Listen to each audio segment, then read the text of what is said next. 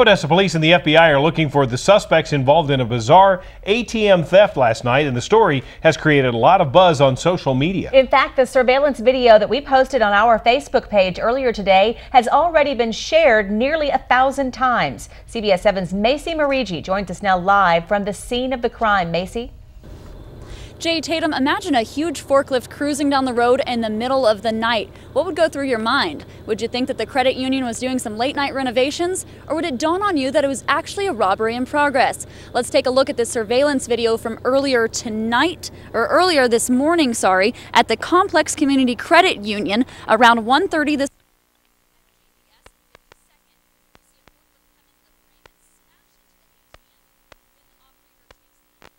whack at it before taking off with the entire machine, money and all.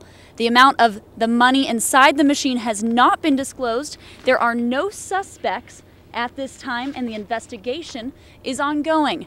Now, Jay Tatum, I'm standing right where the car would have driven up to get to this ATM not only 24 hours ago.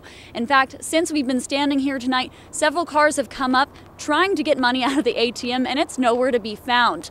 It is believed that the thief or thieves loaded the ATM into a pickup truck and then fled the scene. Police have not been able to tell us whether or not the thieves could access the safe inside the ATM, but it is believed that they could do so using tools like a blowtorch. Now, if you want to check out that video again, it is on our Facebook page. Live in Odessa, Macy Marigi, CBS 7 News.